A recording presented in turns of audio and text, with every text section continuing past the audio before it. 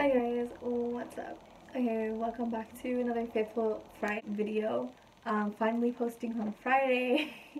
I need to stop being so inconsistent. I've noticed that every 3 months I've just like stopped and started. But thank you for tuning in anyways and just keeping up with me even though I'm very inconsistent and I've been like every 3 months. So I've been consistent every 3 months I've been posting. So hopefully I can just stop doing that, but life gets busy and I'm on vacation, so I thought might as well. I have time to post video since we're all chilling today. By the way, I'm wearing like literally the same shirt I was wearing my video before because I'm posting it the same day.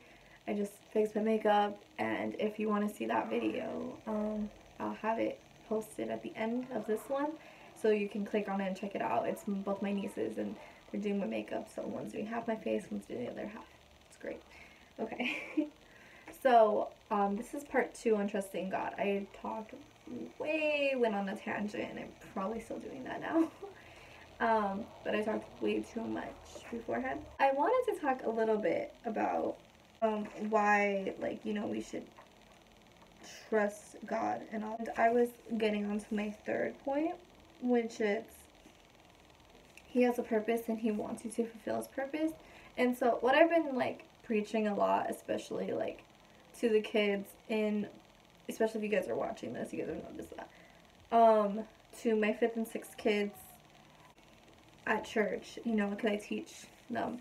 And I've been preaching a lot that the more we go on God's path, the closer we get to His purpose that He wants us to fulfill, like the closer we get to that. And so in order to do that, we have to trust Him, because it even says in the Bible that when you go down like a narrow path, which is easier than a big humongous path, the world will give you like all these options and all these things, but God, He gives you one path and He wants you to take it. And when you're looking at the worldly path and you're looking at all these options, sometimes God gives us a bunch of options and goes, go this way, that way, but you always turn back to Him. But what I'm saying is that it's easier to just go down His path, which, yes, it's narrow, it's small, it's like what's going on. Sometimes you don't even see the bigger picture, but God sees it, and that's when trust comes into play.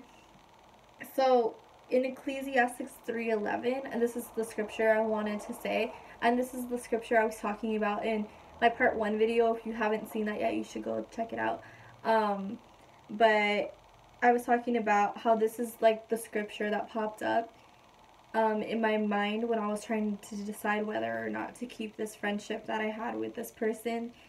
And like I said, it wasn't even like a bad person, but what this person was doing to me was very, very, like, it was just a lot. Like, those people where they want you to help them, but they're also giving you all their problems and they're putting it on your shoulders. And it was kind of like one of those things. But when I read this, it was kind of like God being like, it's time. So if you're going through something like that, it doesn't even have to be like a season of like of ending a friendship, but it could be just ending anything. Anything. It could be, like cutting ties off of just like, let's say you're spending more time doing something else than spending time with God. Maybe it's cutting that off. Maybe it's cutting time off of like watching too much Netflix and spending more time with your family. Maybe it's just something simple like that. Or it could be like, for the older ones that are watching my video, like, oh, I need to stop working at this job that I hate and find something, a passion that I love. And you know what? Maybe God wants me to fulfill this, and this is what I need to do. Okay, so in Ecclesiastes 3:11, it says, "Yet God has made everything beautiful for its own time, and He has planted eternity in the human heart out. Even so, people cannot see the whole scope of God's work from beginning to end." So it's true. Sometimes we just can't see it. We're like, okay, well, God wants me to do this. Like, I was like, God wants me to end this friendship. So God wants me to end this friendship because this person's been, like, bugging me like crazy, and we're just not having a healthy friendship because we're, like, first we're friends, then we're not friends. So I'm thinking, like, okay, God, I get it. Like, you just don't want us being friends anymore. But the bigger picture was, like, I want you to have healing. Like, there's things that I want you to work on and you to heal for yourself, but you can't do that because you're too busy taking care of A, B, and C. So it's kind of like the same thing. So God makes everything in its timing. Like, He makes everything beautiful for its own time. So there's There's a time that he wants us to end things, time he wants us to start things, and we have to just trust. And that's part of trusting, is trusting and doing that. That was like a really hard thing for me to do.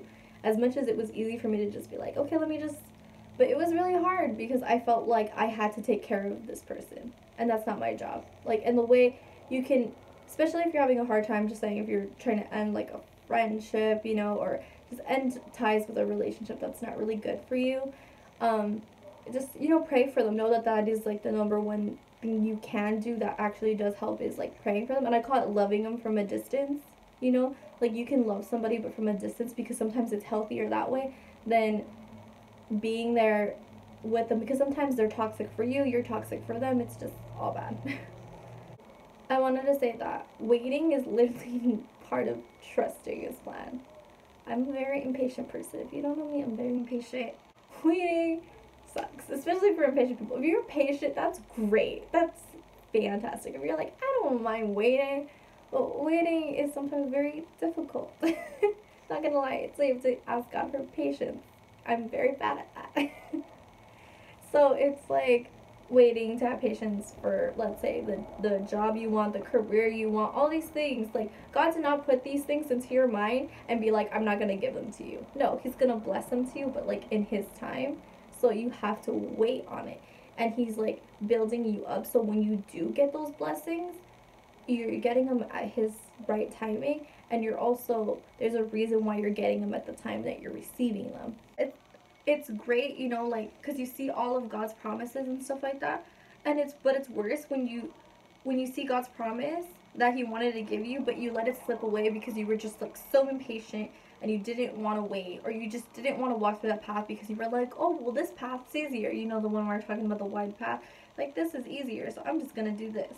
And then you end up miserable, and you see somebody else getting the blessing, or you saw the blessing that he wanted to give you, and now you're like, great.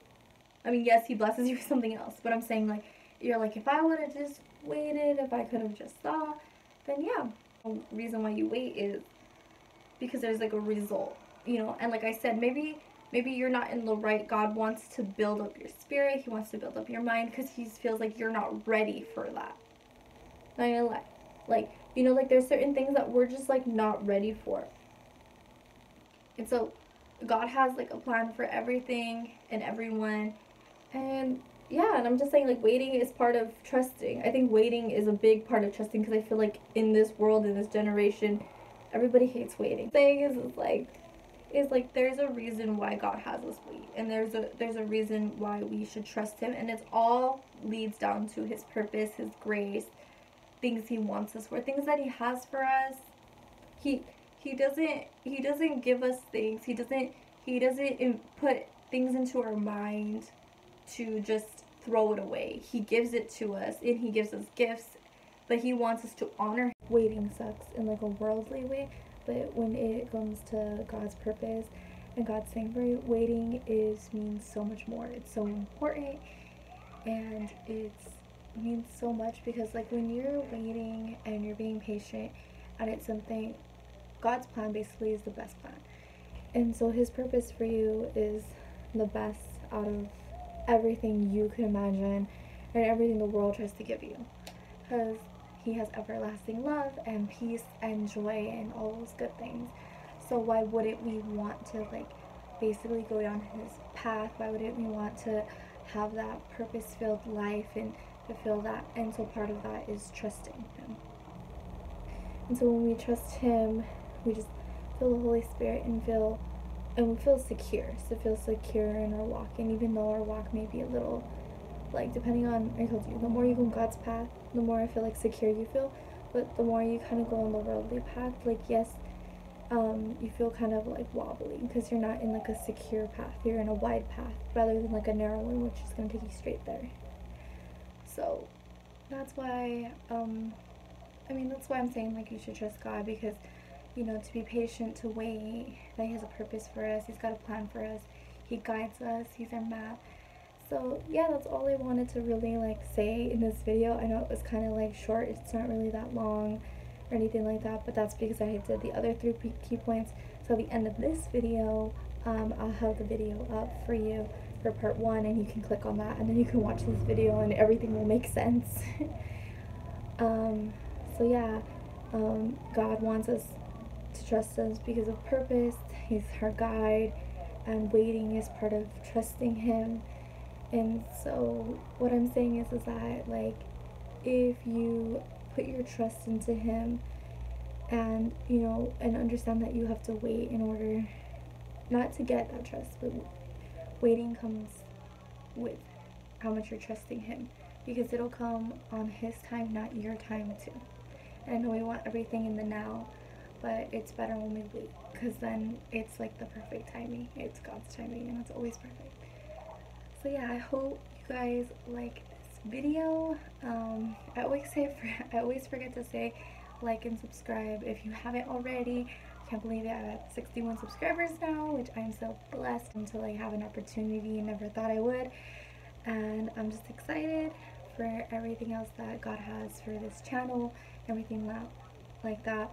I'll be posting more faith-related videos. I recently moved, so my living situation is like crazy right now, because I have boxes and stuff, but I will try to post a faith-related video.